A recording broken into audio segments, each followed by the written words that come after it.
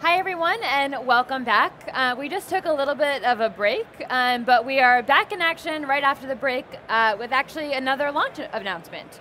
So I'm Abby again, I'm here with Joe and Daryl. Guys, thank you so much for joining me. Thanks. So first off, this is a super secret launch. Tell me about what you're launching right now. Sure, so we're launching encryption of data in transit for Amazon EFS, Elastic File System.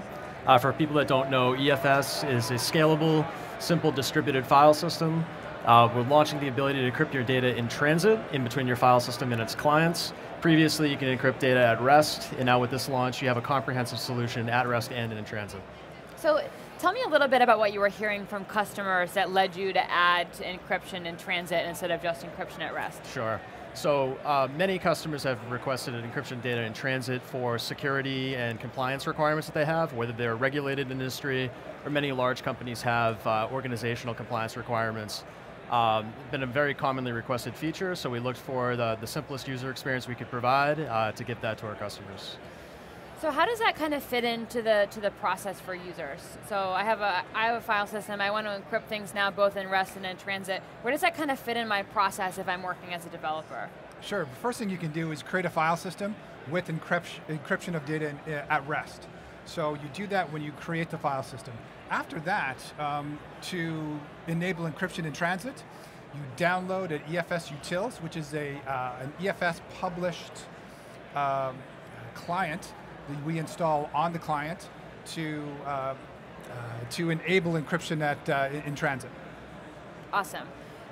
So can you tell me a little bit about the process that you went through to kind of come out with this? So what were you hearing from people that led you to add the whole in transit part to it? So I know we've had EFS for a while, we've had in transit, we've had at rest for a while. Are customers just looking for that extra layer of security? What kind of customers do you see really asking for in-transit security as well? Yeah, generally speaking, it's an enterprise customer. So there's different categories of that. There's like people like in the healthcare industry, many require encryption in transit for say HIPAA compliance. EFS doesn't have HIPAA compliance just yet, but this is one key launch on the way to that path.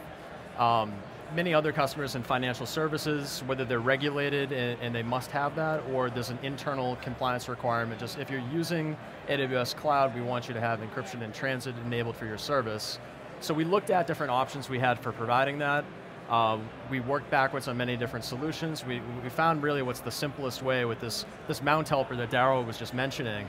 It's transparent to users and applications. You can install it from Amazon Linux. If you're using an Amazon Linux Omni, it's a simple yum install to get the package, and it's available on GitHub as an open source package as well. Awesome. So I heard a rumor that you guys have a demo also, because I think the best question for everyone is how can I get started using this kind of beyond just yum install? We do. So, demo time. Absolutely, okay. Well, great, well here I have I'm going to SSH into my machine first time. So this is an Amazon Linux instance. If we take a look, we see that we don't have any EFS file systems mounted yet. So what I want to do is first, I'm going to download the Efs Utils client. So it's a simple sudo yum install Amazon Efs Utils. After a few seconds, it's already installed. Now what I want to do is I'm going to mount a file system. So let's go ahead and create a new directory.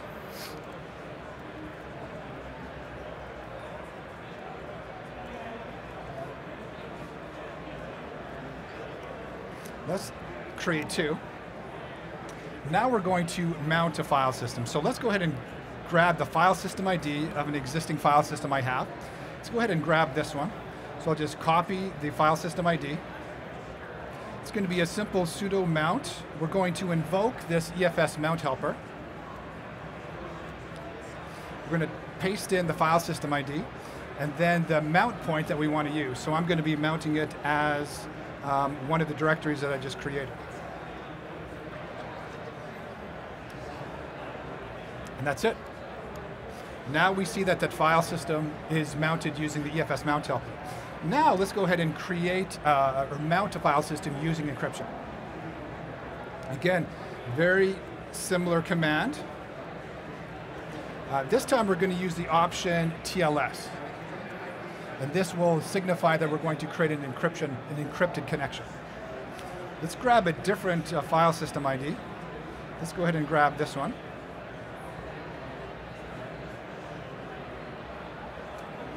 We'll mount it as O2. And now it's mounted. If we take a look at our DF command, we see that this final file system that we just added is mounted here. We can go ahead and change our directory to it. Do a simple ls, and now we're accessing that file system over an encrypted connection. That was way simpler than I thought. It's very easy. I thought it was going to be. You're right. I'm actually also really impressed that you can get all of your flags for mount correctly. I can never get any of the flags in the right order, and then I'm like, why doesn't this work? I know that I looked this up. So that's part of the mount helper too, is we have all these recommended mount options for EFS to optimize your experience. Those are now included by default. Daryl didn't have to type in anything except his file system ID or TLS when he wanted the encryption, and then we take care of everything else for you. So I realized today that we're not actually launching the mount helper, that we're focusing on the actual launch, but how widely known is it that you have helpers like this? You're right, we're not specifically launching the mount helper as like an official launch. About the mount helper. It's really two launches combined in this launch, right? So the mount helper enables and facilitates using the encryption in transit feature, but it's applicable even if you don't need encryption. You can still use the mount helper, and we are actually recommending all file systems use the mount helper just to simplify the experience. Follow-up question, would you consider writing helper libraries for me for everything? Possibly. I wanted to be able to auto-complete everything. It's like, did you mean to put your flags in that order? So I'm looking at some of the conversation happening in Twitch at the same time. Let's take a step back for a second. What are some use cases that you see customers using EFS itself for? Sure. So aside from the encryption angle, where are people using EFS and how are they using it? Yeah, EFS is designed to be a general purpose file system to serve really a wide spectrum of workloads, things from like highly parallelized scale out applications like big data analytics or media and entertainment workflows, to more latency sensitive, single threaded serial IO applications, things like home directories or developer tooling, and really everything in between. So it is designed to be a general purpose network file system. Awesome. So a couple more questions from Twitch. Can one keep track of which ones are mounted encrypted and which are not? So can I tell from the mount helper which ones are encrypted and which are not encrypted? Yeah, so if you actually go back to my screen, if you take a look at and do a DF command, you'll see that the file system mounted, and you can see the file system ID, that is not encrypted. So that connection is an unencrypted or non-encrypted connection.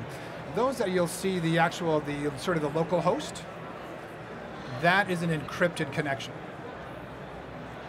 And so, do you want to mention why it's localhost, or I can? Yeah, go ahead. Sure. So Daryl mentioned we are encrypting over a tunnel.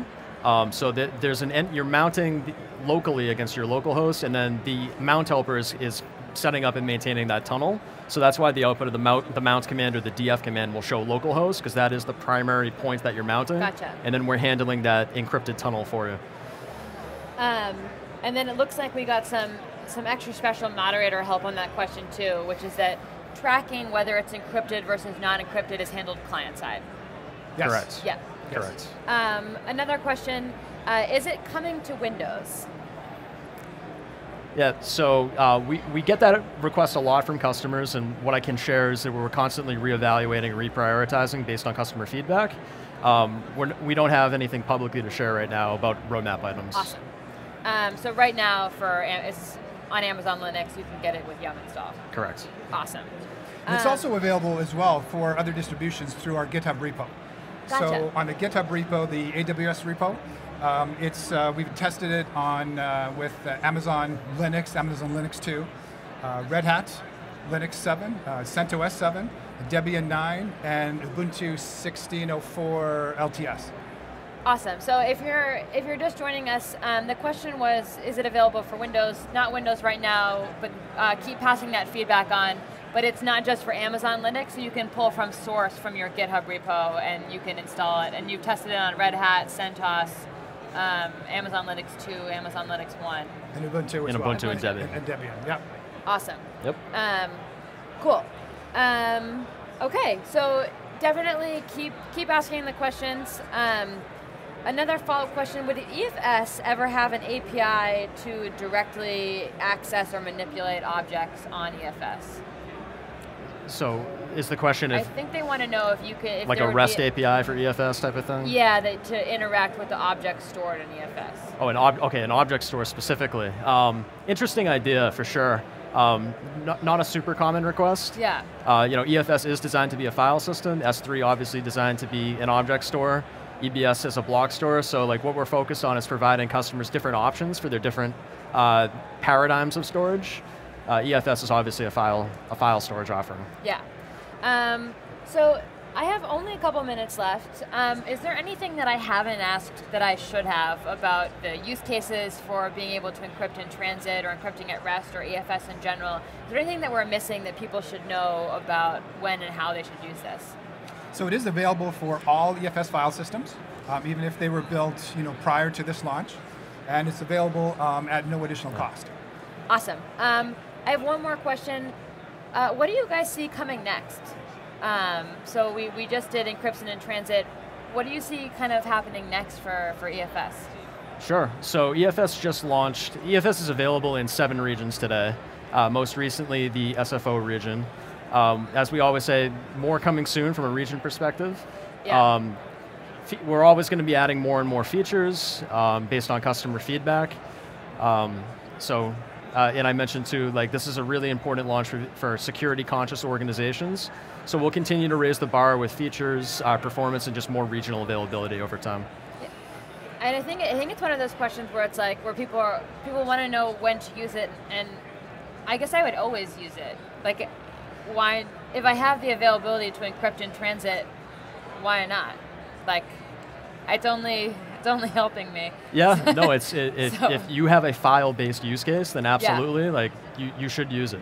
What we see customers do is test, EBS, S3 based upon what their application needs. There's definitely a right fit for EFS if you have a native file workload, right. And you care about high availability, high durability.